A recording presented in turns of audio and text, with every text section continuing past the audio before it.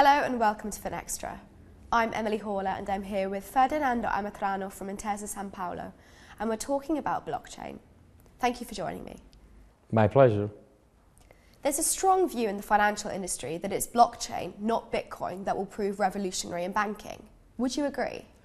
Well, not really, I will say. It reminds me a lot of the late 90s trend where corporate wanted to go online but not on internet, and AOL and MSN were providing such an offer, which didn't make any sense at all. We now are aware of that. But at the time, it was kind of reasonable because there were concerns about unregulated internet, anonymous hackers were outside. This day, we do know that the benefits of going online in the internet are much greater than the risk. But so it might be that in a few times it will be much more recognized that blockchain with Bitcoin is what we are really looking for. If you think about Bitcoin is kind of digital gold. So if you want to trade any kind of, we call them asset on a blockchain, but those assets are really somebody else's liabilities. And so if we have learned something in the last 60 years, is that a transactional economy which is only based on liabilities and debt is not promising enough. We do need a native digital asset which can be used as collateral. So I think that it might not be Bitcoin, but definitely a blockchain without a native digital asset, I'm pretty skeptical about it. How will the blockchain and virtual currency landscapes evolve in your view? It will be a bumpy road. I think that we are at the zenith of the hype and something will happen. I think we might have some delusion down the road and realize that blockchain is not really well suited to answer any real problem that we have in finance.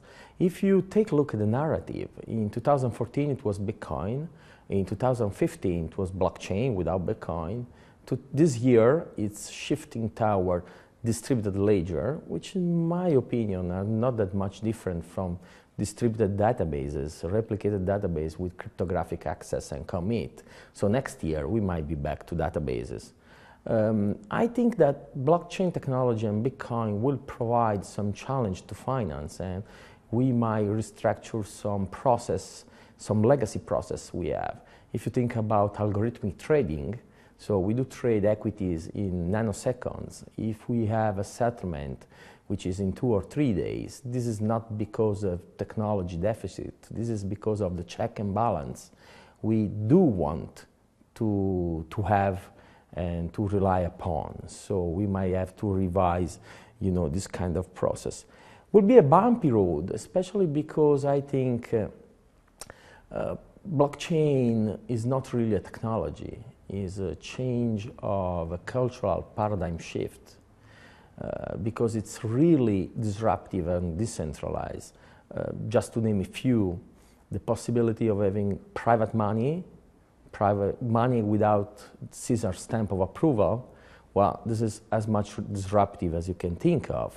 Or even if you think about the miner, the Bitcoin decentralized back office, which is validating transaction, and they might turn out to be the ability for any transactional network to outsource decentralized back office to this kind of anonymous users, which today are kind of scaring for us, but they might provide a new standard in security, which is unrivaled these days. And last but not least, you can think about the debate between privacy and transparency.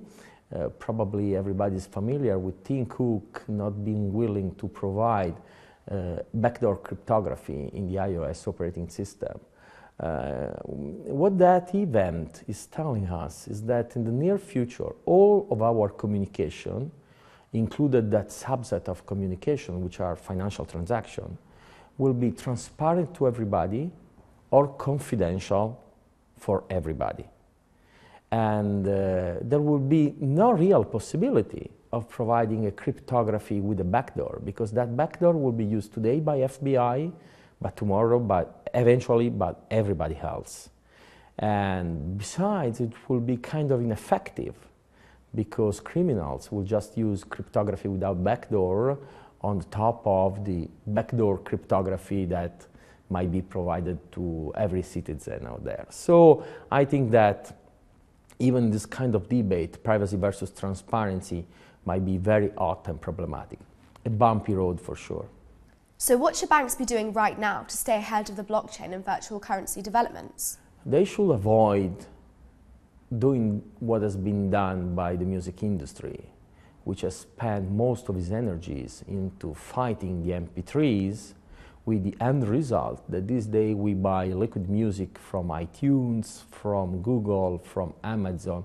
We do not buy music from Sony or Universal.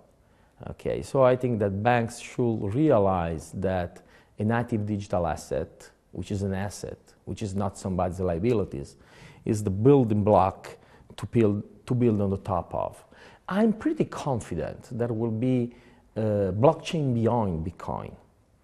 In the same way as in '92, the email was the killer app of the internet, but 20 years later we had Google, Facebook, Amazon, Apple, something we could not even imagine. I think that these days we cannot really imagine what the decentralized transactional economy based on blockchain could achieve in the future. But what I'm pretty confident about, that whatever can be achievable on blockchain will be on a blockchain with a digital native asset. Blockchain beyond Bitcoin, okay.